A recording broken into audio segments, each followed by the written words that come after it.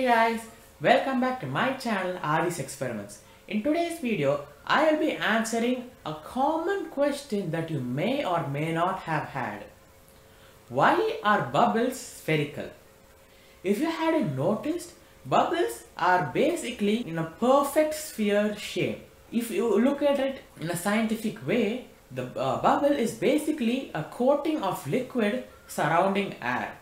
And liquid, as we all know, falls down towards the earth. So shouldn't this form like an oval shape or something? It should at least be deformed, right? How come it is in a perfect spherical shape? Let's put it this way. You'd be pretty surprised if they were square, wouldn't you? That's because all of our experience since we were babies tells that Mother Nature prefers smoothness. There just aren't many natural objects that have sharp points or jangling edges. Bubbles are round, that is perfectly spherical, because there is an attractive force called surface tension that pulls the molecules of water into the tightest possible groupings. And the tightest possible grouping that any collection of particles can achieve is to pack together into a sphere. Of all possible shapes, cubes, pyramids, irregular chunks, a sphere has the smallest amount of outside area. As soon as you release a bubble from your bubble pipe or one of those more modern gadgets, surface tension makes the thin film of soapy water assume the smallest surface area that it can. It becomes a sphere.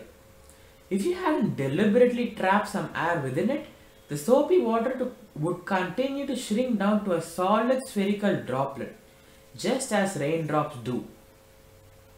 But the air on the inside is pushing outwards against the film. All gases exert a pressure on their captor because they consist of freely flying molecules that are banging up against anything in their way. They hit each other, collide with their own molecules, other molecules, and the container. If they were any different, the bubble would either shrink or expand until they were equal. This is why bubbles form a perfect spherical shape instead of forming an irregular shape or a water droplet kind of shape. Well guys, that is it for today's video. If you like this video, go ahead and drop a like down below, hit that red subscribe button and turn on post notifications to never miss a video.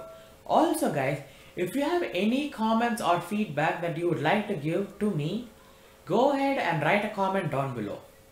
Thank you for watching guys. Bye.